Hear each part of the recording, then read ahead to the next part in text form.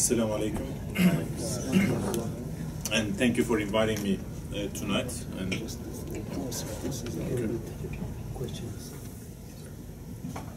this good? Yeah. Thank you. And yeah, I was thinking of remembering Dr. Ali Mazrui, and we wish may Allah shower his soul with His mercy. And it's a great loss. So, as you have been told, I'm the author of this book, and blurb writers are always generous. They inflate things, so they say nice things about the authors. So I got one of them there. I'm going to present a little some of the ideas from one of the chapters of the book, and then I'm going to talk generally about other chapters, the kind of an overview of the book. Hopefully, it won't be too boring. I will try to be less academic, more a conversation partner. And we would like to move to Q&A session relatively soon. At any moment, feel free to ask questions. If you have any questions at any moment, I'll be happy to answer. I had some images that I would like to show, so maybe we can start with that. This book is based on fieldwork in Metro Detroit area. As you know, Dearborn, Detroit area has a large Muslim concentration in America, and it's a place where Islam has already been well institutionalized, and it gives a clue about the future of Islam in general to some extent. So it reflects my observations in the field, and I maybe visited more than 50 mosques and came across certain particular aspects that are specifically American, and today I want to talk about that, what inspired the title of my book, Finding Mecca in America. Now, you see here a Muslim astronaut. Guess where he's from, Ermin? From Malaysia, by the name of Muzaffar Shukr, I think. So when he went to outer space, a question that Malaysian society dealt with was the question of Qibla. Which way should it turn? Now, interestingly enough, the same issue has come up among Muslim immigrants in America, and it's known as Qibla debate. I'm not going to go too much into details of the debate yet, but let's take a look at a few mosques in Metro Detroit area. Most of the mosques in America are in buildings that were not built as mosques. They are converted buildings. Sometimes a bank, as you can see here, a former church, a synagogue, and a school. In these four pictures, you can see all of them.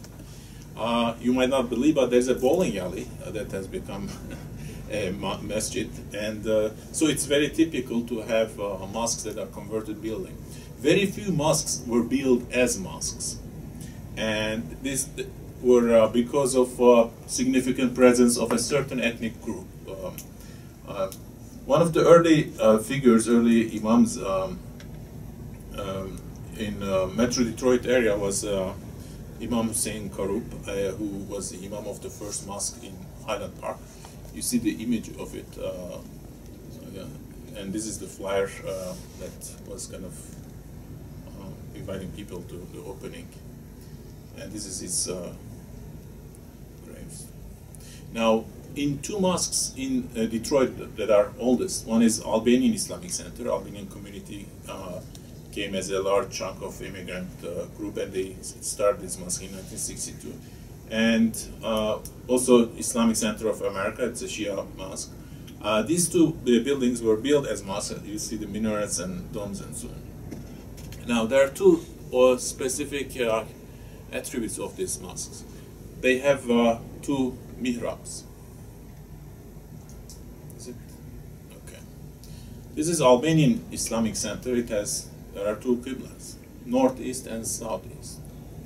The original one is the one towards southeast on the right, and the currently used one is the northeast one. Now, this sounds strange. Why did they not remove this? And what's the story behind this? When I came across this, How many of you know about Qibla debate in America? I'm sure many of you are familiar, since most of my audience here is Muslim. So usually, you know, I talk about the nature of mosque, how mosque is organized in a certain orientation, and so on. Now, in most of those masjids that we come across, the Qibla and the space are not in line with each other. There is a kind of cartographic incongruity. You know, this is the building, but we stand this way, right? It's so a few mosques would, you know, if you are going to build a mosque today, you would have the idea of Qibla from the very beginning, facing Mecca, and you will build accordingly. Since buildings are converted, you know, we have this problem. But those two mosques, they were built as mosques, and yet their Qiblas have changed over time.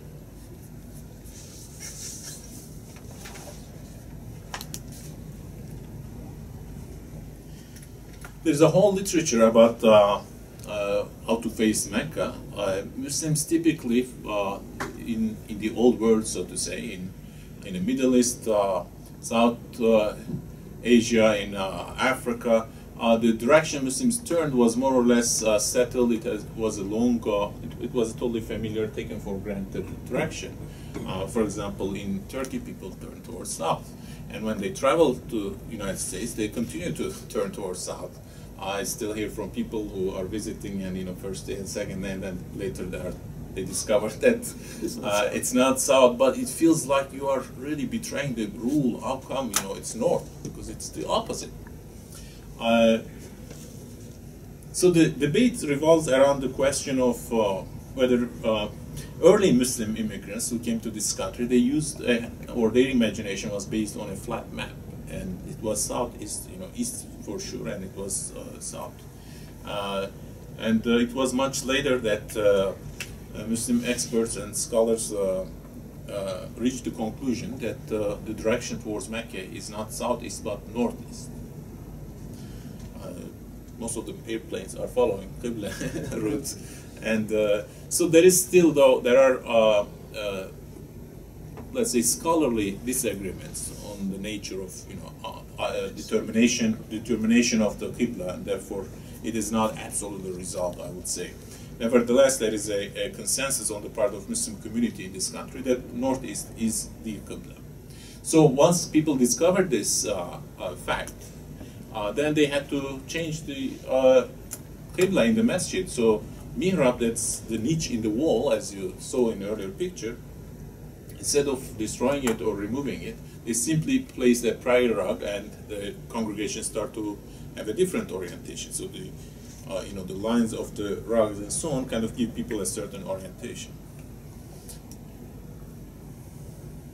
This is Kaaba, the source of Muslim orientation, the beginning, the origin that kind of shapes like a concentric circles. It extends and covers the whole globe, and that's how Qibla is formed.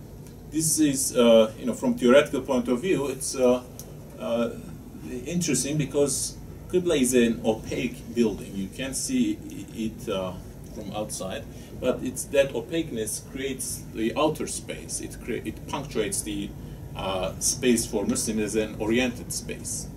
It formats it, so to say. This, of course, is not limited to Kaaba. You know, temples in the past and, you know, in various cultures and religions have this wording effect, meaning they by punctuating, it makes that thing visible. It creates a space. Imagine that there is a glass wall, and there is no marker on it, and you don't even notice it. You might bump into it, you might hurt yourself, right?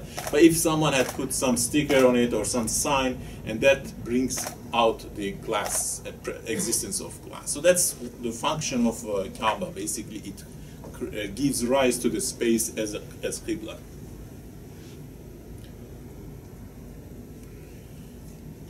All right. Now, one of the most interesting things about Kaaba is that from outside of Kaaba, you have to turn towards Kaaba, right? But what if you are inside the Kaaba? Which way should you turn? Anybody who had that chance? Anybody has been to Inside. It's a privilege only few people probably have, right? To get inside. But if you were to pray inside Kaaba, which way would you turn? We just talked to somebody who had been there, and they were told they could pray any direction. Excellent.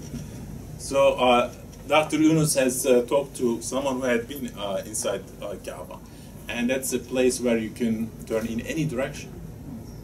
Very interesting, right? Any direction is correct, but outside of Kaaba, you have to turn towards Kaaba.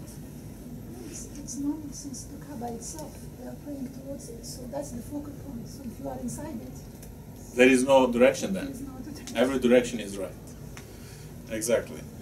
Now, from America, Muslims who came to this country, we know from slave narratives that some early Muslim slaves, they turned towards east. There was a generic direction of, sacred land. It was Jerusalem, Mecca, and the old world, and so on. And most of immigrants, they later on, of course, they turned towards southeast. Nation of Islam, for a long time, they turned towards, in Detroit at least, they turned towards west, to Chicago, towards their headquarters. So within America, we have a situation that is similar to inside Kaaba, that is anomic, meaning it hasn't been really formatted yet. People have not yet discovered the right direction. So there's this chaos of directions. And so the challenge that Muslims have experienced is, how do we link Mecca and America? How do we extend this orientedness, that is Qibla, into America, and clear, basically, clear America into correct Qibla.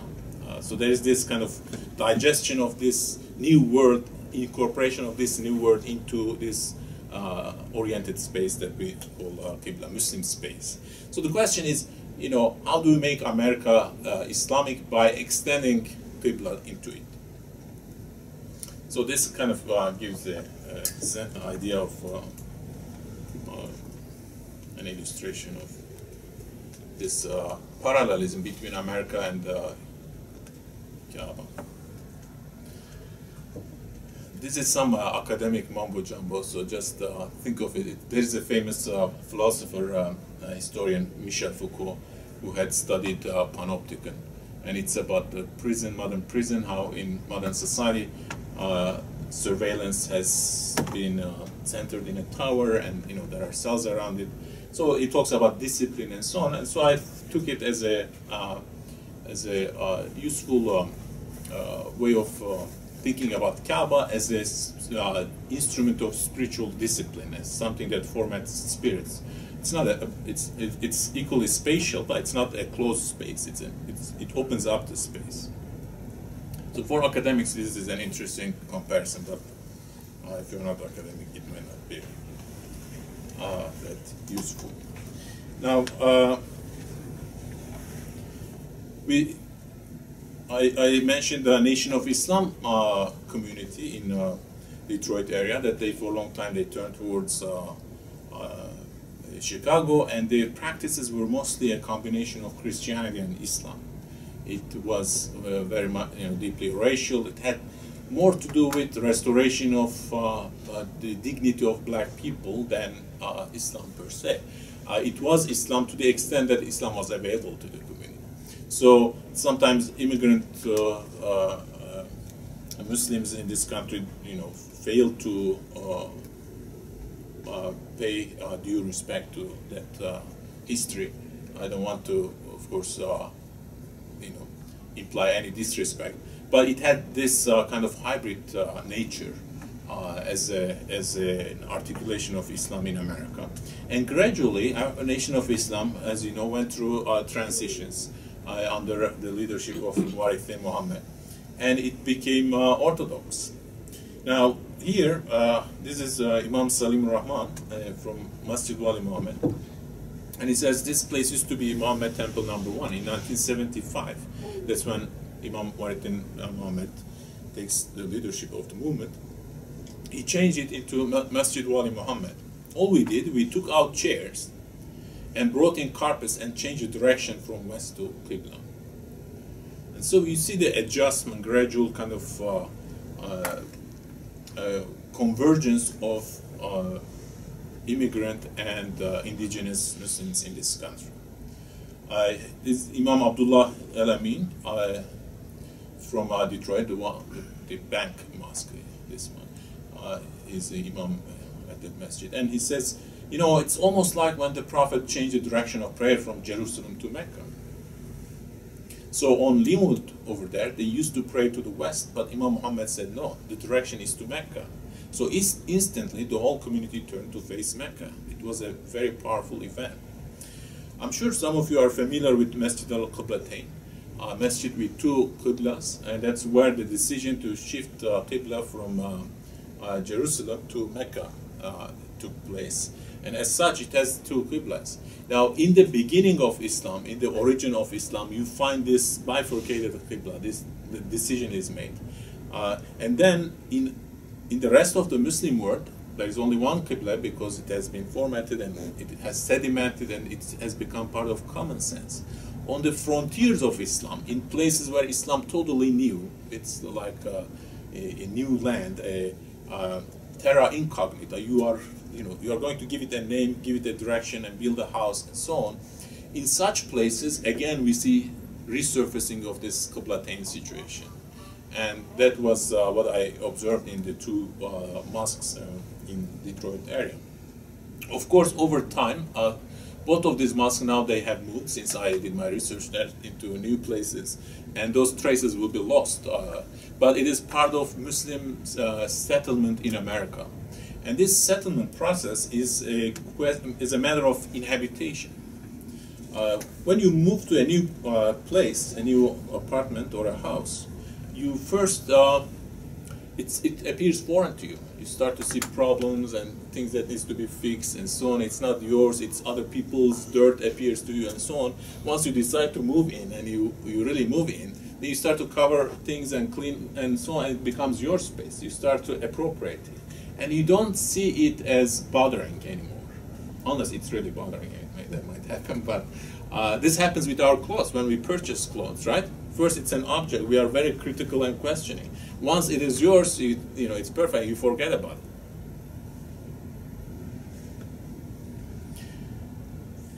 Here is the kind of transitions that the Nation of Islam had experienced in terms of naming. The movement was called the Lost and Found Nation of Islam in the Wilderness of North America. So black people were not strangers to America, but slavery and oppression and kind of the civil death that slavery inflicted on African citizens of America alienated them from American mainstream culture, and therefore they sought a kind of root, authenticity in Islam as a original civilization of African people.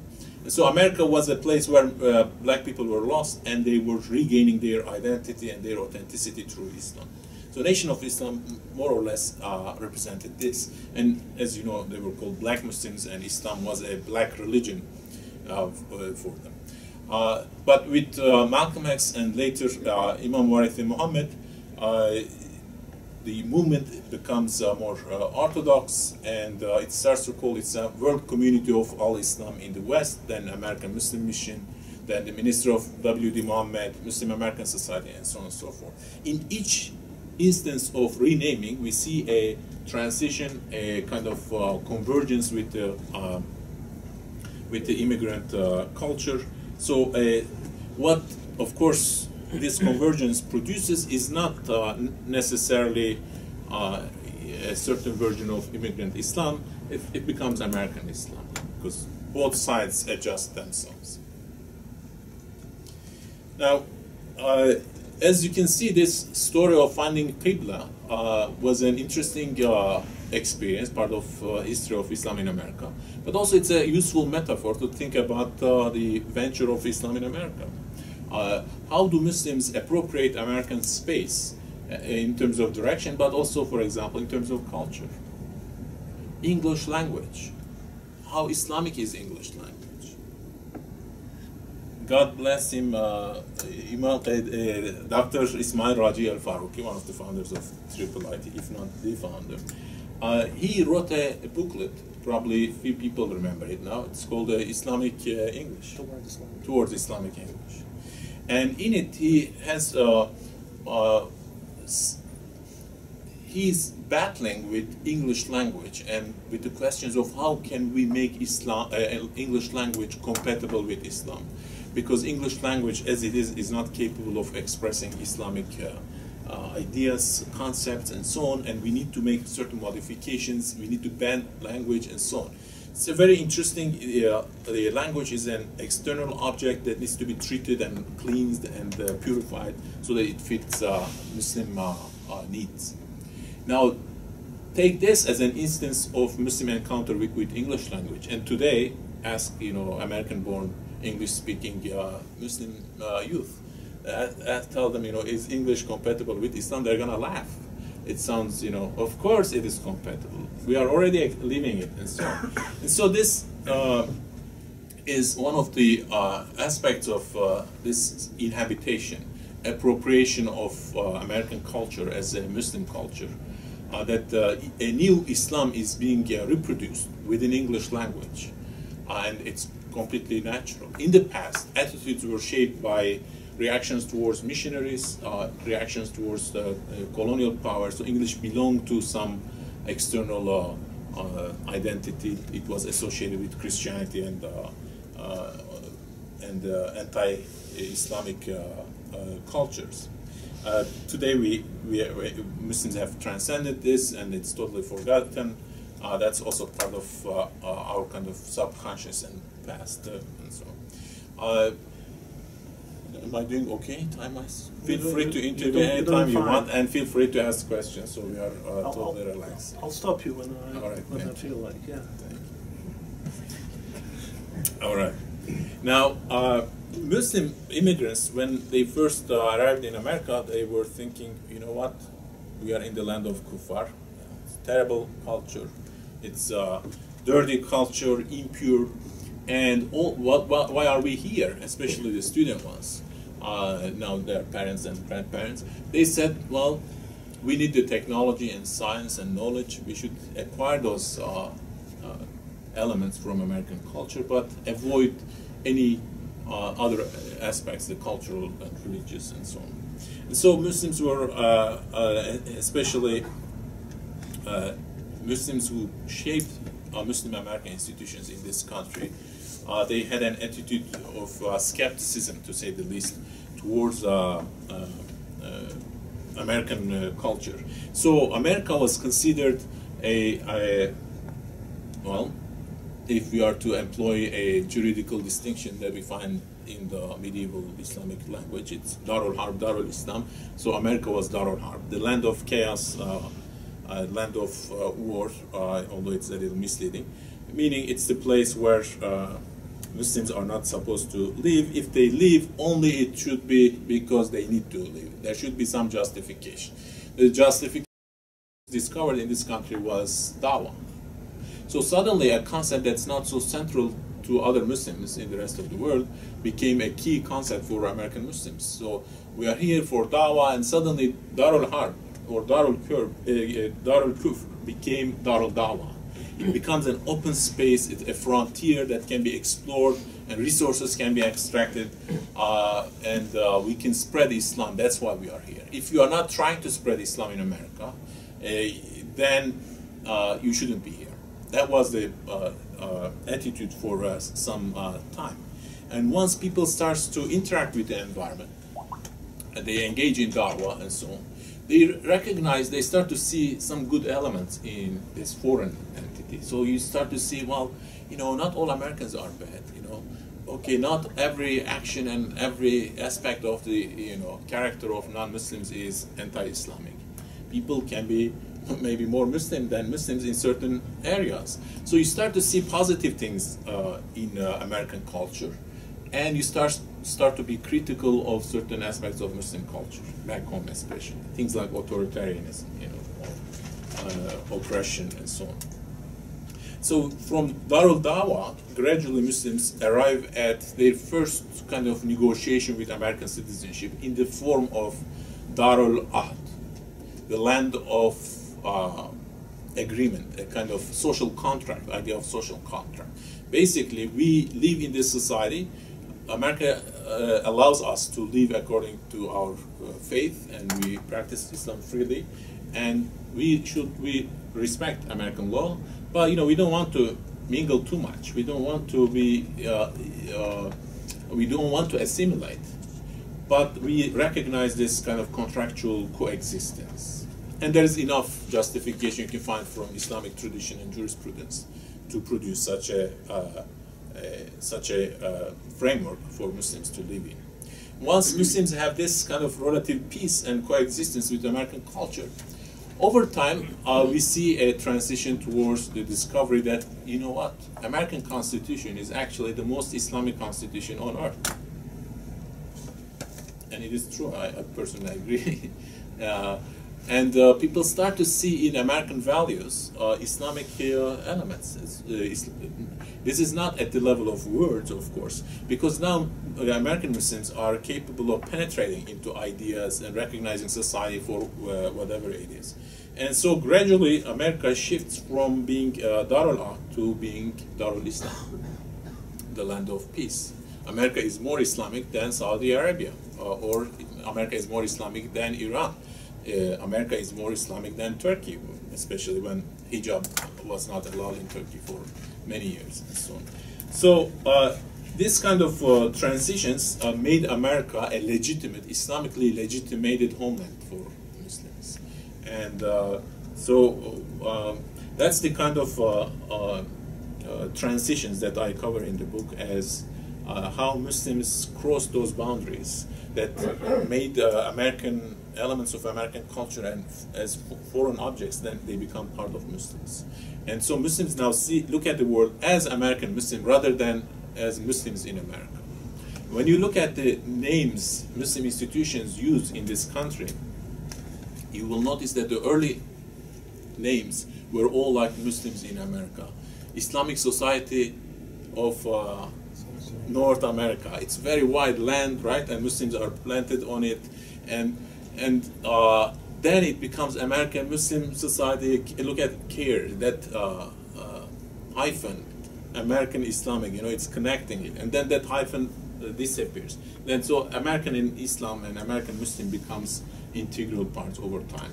So all those transitions are part of how Islam has been made an American religion. Also, Islam conventions, you mentioned that. Oh yeah. In Islam Convention, you look at the titles over years. In the last 13 years of Islam Convention, if I can find it, it's not in. Talk about here. Okay, you can. Well, maybe you didn't memorize it, but I put it in my book where it's how to preserve our identity in this adversarial environment, and then neighborly friends, and then Islam disappears. It becomes like American civil religion, language of peace and social services, solidarity. Rising generation. Totally there is no reference to Islam. So instead of all those warfare, Muslim in foreign land, with their arms up and trying to protect their identity, now we have questions of raising our children, family issues, helping poor people. So basically, we became part of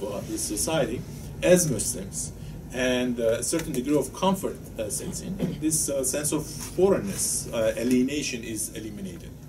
And this is a normal thing. That's what we experience in everything foreign. We have this sense of digesting, mentally and habitually digesting our environment. The book is mostly about this. I also talk about, do I have time? A little bit? Yes, you do. Okay. I talk about CARE, for example, the story of Council on American Islamic Relations. And here we see Muslim immigrants who find themselves in this new environment. They do not know their rights yet because, for example, they are from Syria and they live under some dictator, right? And here they are kind of reluctant to be politically active and so on. So we see institutions like CARE educating and provoking Muslims towards becoming active citizens, telling them what their rights are. So right bearers who are not bearing rights yet, Muslims. And their rights are kind of meeting each other through the work of such institutions like CARE.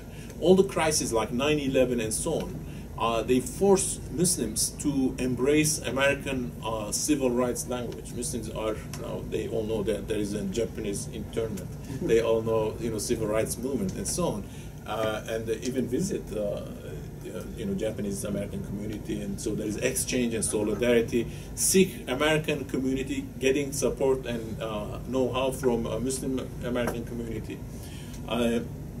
So there I study how disciplining of Muslim subjects as right-bearing subjects happens over time through crisis. So to make it simple, disasters like 9/11, they have resulted in a lot of hardship for Muslims, but at the same time it encouraged them to be active citizens. It actually accelerated integration of Muslims to American society. So that's one of the kind of counterintuitive argument I kind of come up with. When you look at interfaith dialogue activities, Muslims discover, guess whom? Abraham, Prophet Abraham. While Abraham is just one among many prophets, of course he's important, but he's not that important in the rest of the Muslim world. But in America, in Western context, he is the common ground. So we see this Abrahamic language coming to the fore as Muslims engage in dialogue, a little out of panic, fear of exclusion and discrimination.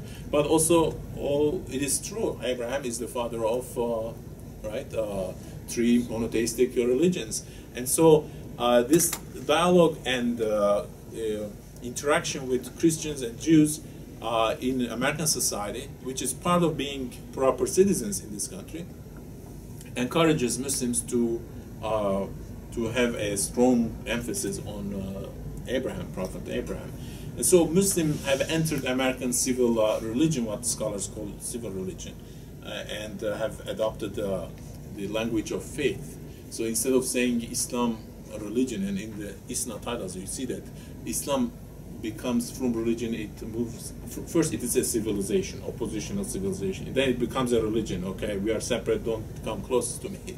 And then it becomes a faith. We are all, everybody has a faith, and we live harmoniously together.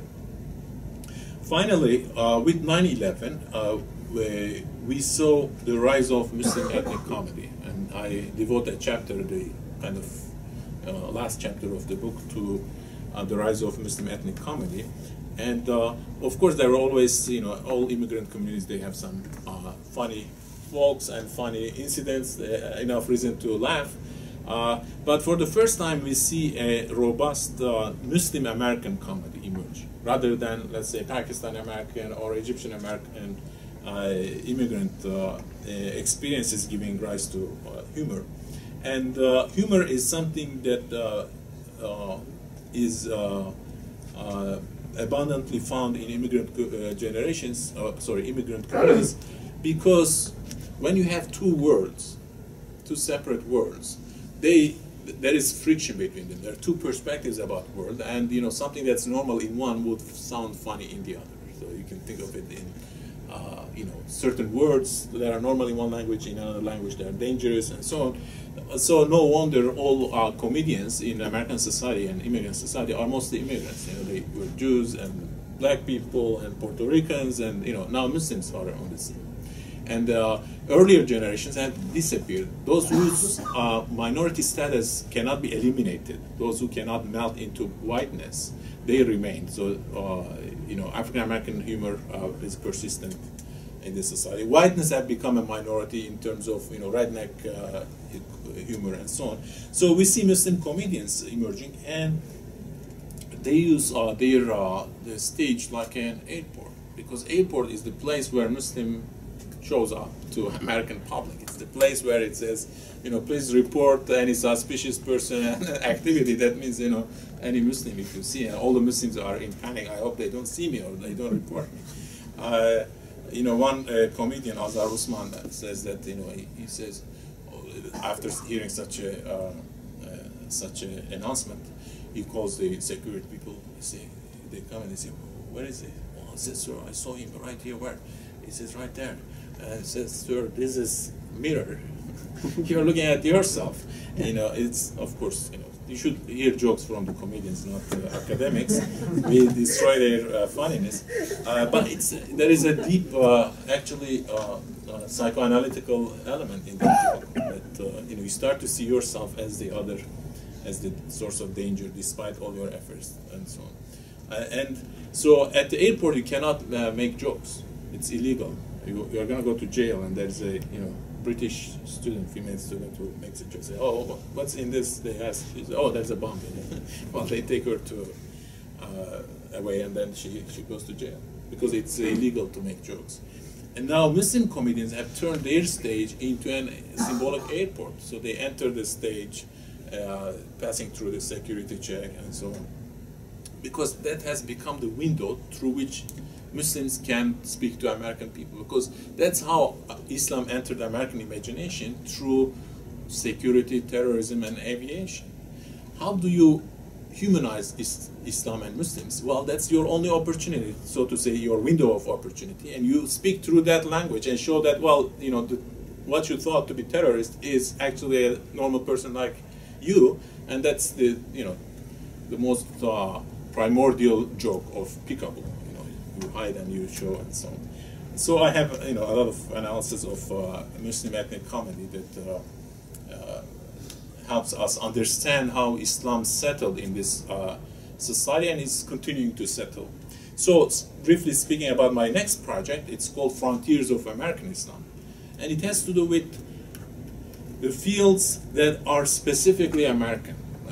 And the Muslim presence in such fields. How do Muslims understand and digest such fields? For example, chaplaincy.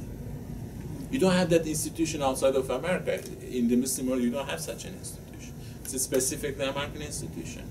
So Muslim chaplain, how do they define themselves? Their experiences and so on. They have to adopt a certain language. Similarly, Muslim politicians. People like Keith Ellison and Andre Carson, and I live in Teaneck, New Jersey. My college is in Manhattan, Midtown Manhattan, but I live in Teaneck. And our mayor is Bangladeshi Muslim. And one of his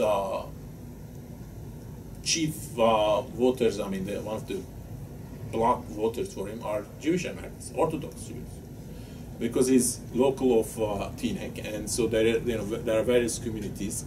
And so there is a kind of consensus, and he was re-elected, and everybody's happy with that. So this is also an unexpected story in many ways. So Muslim politicians in American society, frontier figures, their experiences is what I'm interested in. Halal food vendors, for example, there was a protest against so-called Ground Zero mosque a couple of years ago in Manhattan, and guess what? They say Sharia is barbarism and all that, and right there it's halal food vendor, and they buy food. So you see Sharia on the streets of New York in a totally naturalized form. The halal food vendors. It's absolutely part of the urban texture of New York. So I'm kind of interested on those experiences of Muslim presence and how American context and Muslim identity are kind of being negotiated and decided upon. So I'm going to stop here and we'll be happy to answer your questions. Thank you.